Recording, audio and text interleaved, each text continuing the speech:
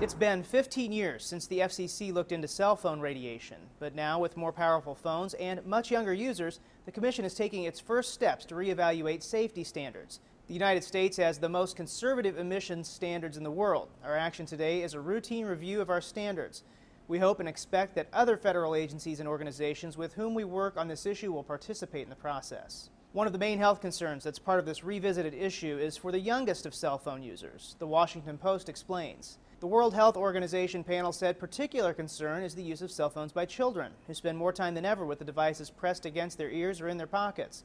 Their skulls are thinner than those of adults and absorb radio frequencies at higher rates. So far, the FCC's initial steps toward an investigation have not seen any combatants. Even the cell phone industry's lobby group CTIA has said it will work with the FCC.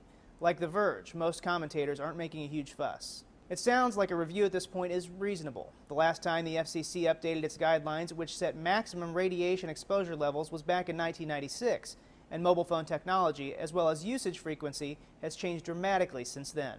Even though the FCC hasn't touched this issue in a while, other groups have. So far, though, there have been no definitive results, and the Examiner believes an FCC investigation may not be decisive either. While the FCC's 5 commissioners are expected to approve the inquiry, it's unclear how long the study will take. It's also not clear that any such study will be able to prove beyond a reasonable doubt that cell phone radiation does or does not cause any sort of illness. Apple, for one, is playing it safe. It recommends the iPhone be held at least 5/8 of an inch, that's 1.5 centimeters, from your head. For Newsy, I'm Nathan Byrne, Multiple Sources, The Real Story.